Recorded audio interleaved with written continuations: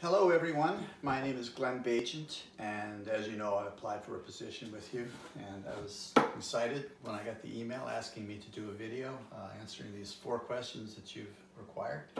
I must say that I have a newfound appreciation for cinematographers.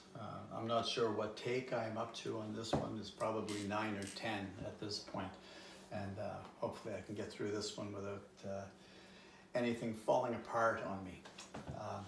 So again, thank you. I'm really appreciative of you asking me, and I hope that I can provide all of the answers that you require.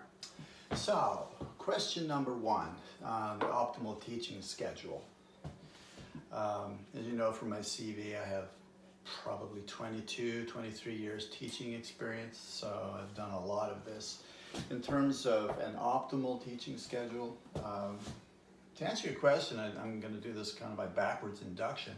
I looked up on your website a schedule for the fall classes, and I see that most of the classes like fixed income, investments, advanced corporate finance, those types of things are already covered. But what I did see was, I think, 11 sections of principles of finance that have the name staff written next to them. That I assume you want to change to a real human being in the fall. From that, what I was able to discern is that there's really 2 groups of them. There's the Tuesday, Thursday, and then there's the Monday, Wednesday, Friday. They all seem to be day classes. I like day classes. I've taught a lot of evening classes, sometimes till 10:30 in the evening. But I do prefer the day classes. If I had a choice between Tuesday, Thursday, or Monday, Wednesday, Friday, I would probably choose Tuesday, Thursday. I like the classes that tend to be a little bit longer, usually more than an hour, and the Monday, Wednesday, Friday ones tend to be around 50 minutes to an hour, that sort of thing. So I feel I can teach more effectively in a Tuesday, Thursday type environment, but it really doesn't matter. And if that's the requirement, principles of finance, I've taught it, I estimate, somewhere more than 100 times over the last 20 years or so. So I'm well equipped, I'm ready to go. I have a large catalog of assignments, practice problems, lecture notes, videos, that sort of thing. I've also taught online, in class obviously. So to answer your question, I really don't have a preference, slight preference towards Tuesday, Thursday, but Monday, Wednesday, Friday would be okay. Also, in terms of teaching, you could ask me to teach just about anything.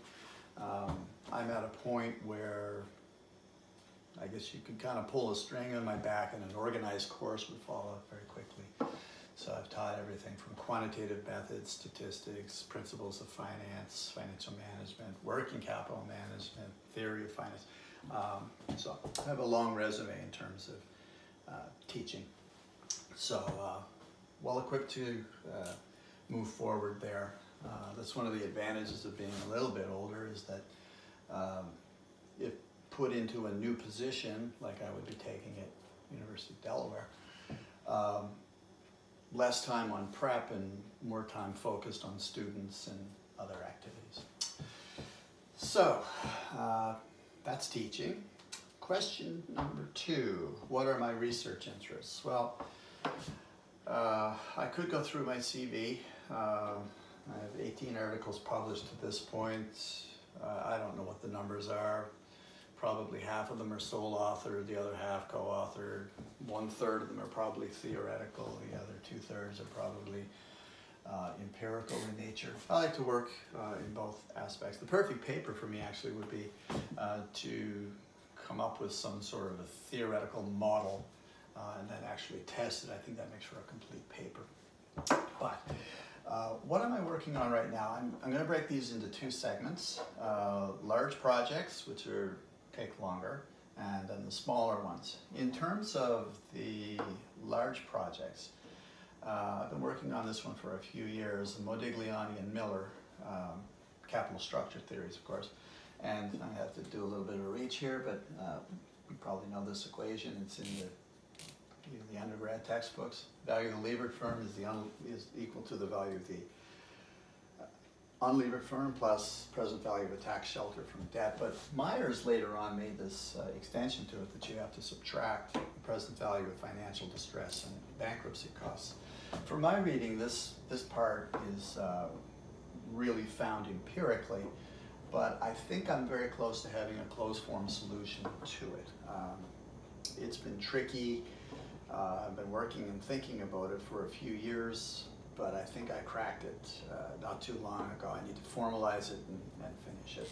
But that's one of the larger projects that I'm working on. The next one, technical analysis, that is really a carryover from my dissertation. I'm allowing for a variety of variables in this one. Price, obviously, trading volume, but what I include in it is the correlation of the trade. So it's really picking up a market sentiment metric that I put into it. That's a very long theoretical, highly mathematical paper. It doesn't present well because it's all theory. The last piece that I'm working on is behavioral.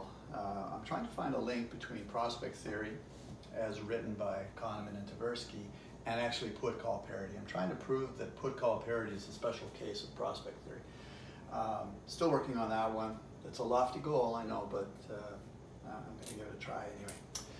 That's the larger projects. The smaller ones, I've been working on ETFs pretty much since they came out. I've been looking at them in terms of market efficiency, in one aspect, that I think they have a they make a great contribution to market efficiency and the completeness of the capital markets. For example, September 2008, the SEC put a restriction on trading financial stocks, in particular shorting financial stocks. Well, you can't short the individual financial stocks, but you can still short XLF, which is the sector spider for the financial sector. What happened during that period of time is that the market cap for XLF went up by $6 billion. The number of outstanding shares increased enormously. And as soon as the restriction was lifted, it went down by about $6 billion. The number of shares went back to exactly what it was before. So it seems like the ETFs are kind of like an overflow tank, that they contribute to market efficiency by completing the markets of what individuals really want to do in trading. They may not be able to do with individual securities, but they can do through the ETFs. I also have a category here, PCP, that's put-call parity. I've been looking at the options column, put options on ETFs, and I find that there are arbitrage opportunities there. The put-call parity doesn't hold. I don't know why. I think it might be the result of thin trading, but that's something that I need to investigate. I've been looking at it for a short period of time, shorter papers. I also like to work on pedagogical materials. I think that there's an opportunity in teaching that you can explain things that are in the textbooks better and more completely than are actually done. So I try to work on pedagogical materials. I did one article a number of years ago. It was Advances in Financial Education. Kind of proud of that one. The students really liked it. So in terms of research, full agenda, I think a pretty good level of achievement. I'm open to collaboration, and that's one of the attractive things about the position that you have, is a lot of resources and a well-accomplished faculty that I could collaborate with, ask questions, maybe contribute in my own way. So, pretty complete picture of my research interests, I hope. Third question, where do I expect to be in 5 years? Well, I'll start here at the bottom. You're looking for someone to make a commitment, a longer-term commitment, and that's what I'd like to do. I don't want to be moving around at this stage. So if I'm successful in getting this position and all of that, 5 years, I would still expect to be at University of Delaware. I don't think there'd be any reason to not have that expectation. But beyond that, I would expect to have 5 or 10 more publications than I do right now. I'd like to be closer to the 10 number than the 5, because it is 5 years. I think I'm capable of doing more than 1 per year. So I'd like to have between 5 and 10 more publications. I would like to complete the CFA. I've started the readings a number of times, but I've never completed them, but it is on the list of things that I would like to accomplish. I think it would make me a better professional. I think it would make me a better instructor. So I'd like to get that off the list as well. Beyond that, I'd like to have some expanded teaching. One of the things I did a few years back when I was at Long Island University is, it was interesting. I had some students from the math department. They came to me and they wanted to become actuarials. And there wasn't anything in place for them to do that. So it took me maybe 30 minutes of my time to do a little research, order the forms, complete the forms.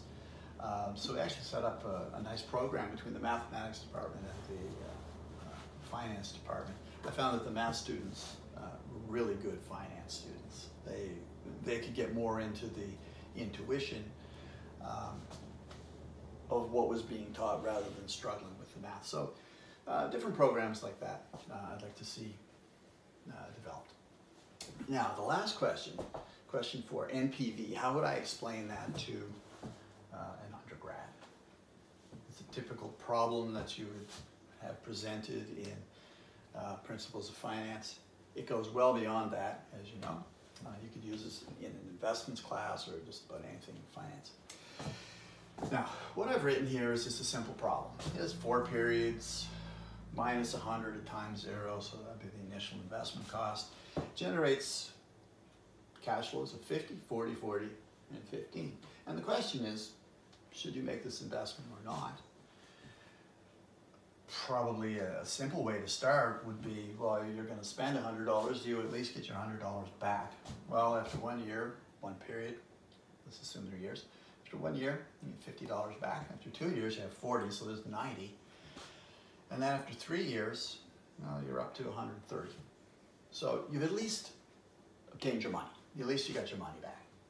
And we call that payback period, but we also know that it's not really the best measure of whether to invest in something or not. You can take this to an extreme and say, well, you know, time 0 minus $1 million, and then 40 years later, you get back 1 million plus $1. Well, you got your money back, and you actually got an extra $1, but you had to wait 40 years in order to get it. That wouldn't be a very good investment. I don't think many people would choose that. Why not? Well, because over the 40-year period, there's an opportunity cost. So we need to include that. So let's make the required rate of return for this equal to 15%. That'll cover that opportunity cost for us. So let's compute it. It's a straightforward application of time value of money. I'm just going to jump in front of the camera for a second. NPV 50 over 1.15 plus 40 over 1.15 squared plus another 40 over 1.15 cubed plus 15 over 1.15 to the fourth. That's just a straightforward application of time value of money. This is the present value of the future cash flows. And what we teach students is that the value of an asset is the present value of the future cash flows. Well, that's what we have right here.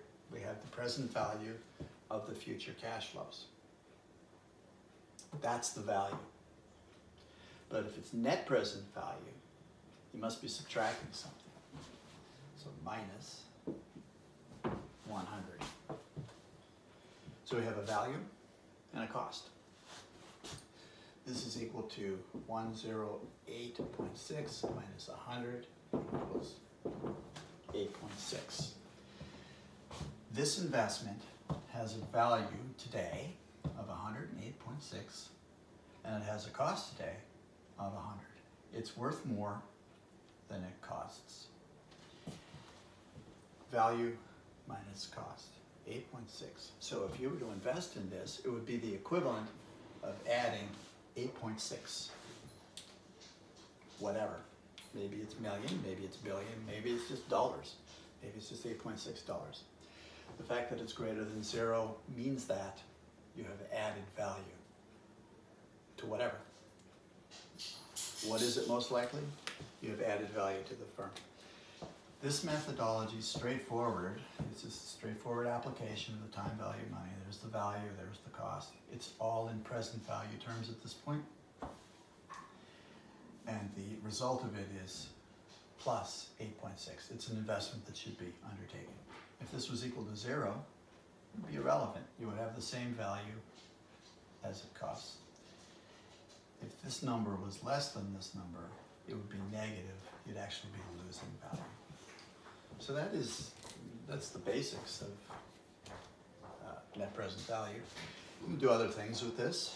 Of course, I only have just 4 or 5 minutes to explain this, but you have other things that you could do.